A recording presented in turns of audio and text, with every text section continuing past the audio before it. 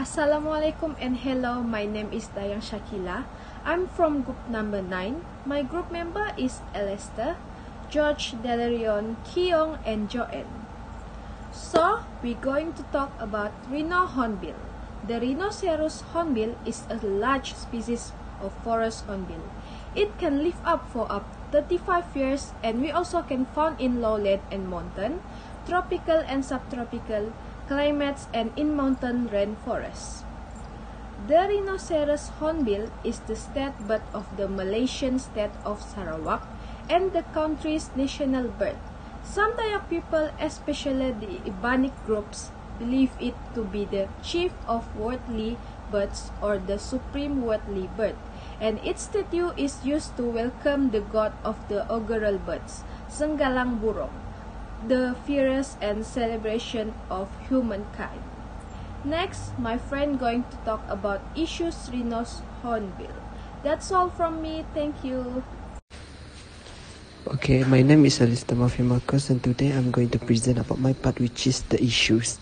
First of all, the Rhinoceros hornbill is classified as the near threatened by the IUCN and face many challenges in the wild. The issues that are resulting in a loss of these species are caused by illegal hunting and deforestation. Deforestation that caused by humans might destroy the Rhinoceros hornbill habitat in the forest. Okay, next point is hunting. Hunting is both for food and traditional medicine, while various parts of bird, particularly the feather, beak, and casquette, are used in costume and ritual. The beak of hornbill, which is symbol of Sarawak splendor, was sold more than $1,000 that equal to RM 4,011 ringgit Malaysia on the Chinese black market, thus threatening the wild animal habitat and being categorized as one of the most endangered animals in the state. The beak of Rhinoceros hornbill also used to make the magical item because according to the belief of the villager, the hornbill beak can bring luck to the person who use it. Okay, thank you. That's all from me. Talking on the solutions for issues surrounding the rhino hornbill in Sarawak. The first solution that we propose is through international cooperation, which the first one that we would like to suggest is through Convention on International Trade in Endangered Species, where we targeted for regulating the trade of endangered species, particularly the rhino hornbill, whether domestic or abroad, due to high trafficking of rhino hornbill from Malaysia and to the other overseas country.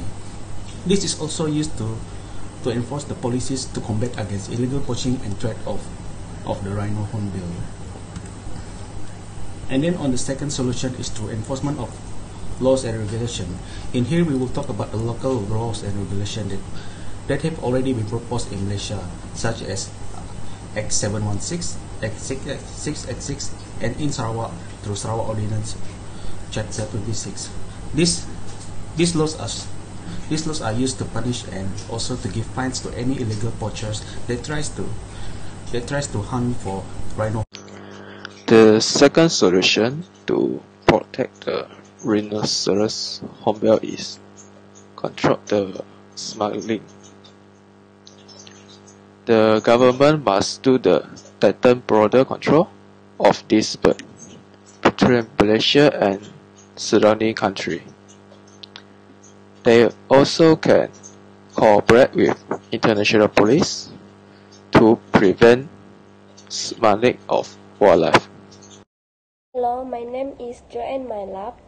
The topic that I will be talking about is awareness of rhino hornbill. There are few awareness activities that has been done.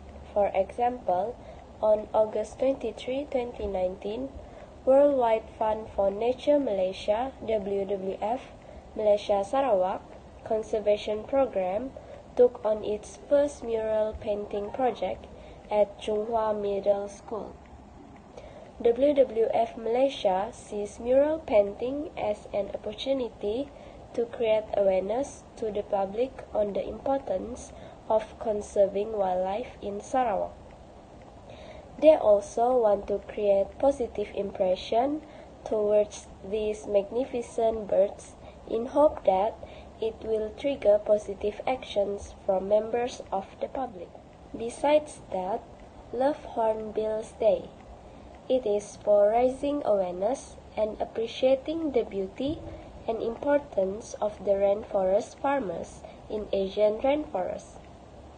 Asian hornbills are some of the largest and most striking birds found anywhere on our planet. These unique birds highlight the diversity of bird life in Asian forests and illustrate the essential role that many birds play as seed dispersers in maintaining the health of rainforest ecology. They are affectionately described as the guardians of the rainforest. They make perfect conservation flagship species to increase awareness about the rich biodiversity in this unique ecosystem. Thank you. As a conclusion, we as humans must do our job to protect these endangered animals, because if these endangered animals goes extinct, therefore some things in the nature will be changed, and that will be the blame on us to not do our job to protect these endangered species, because who else would take care of them other than us? That's all for me today. Thank you, and spread awareness towards the others.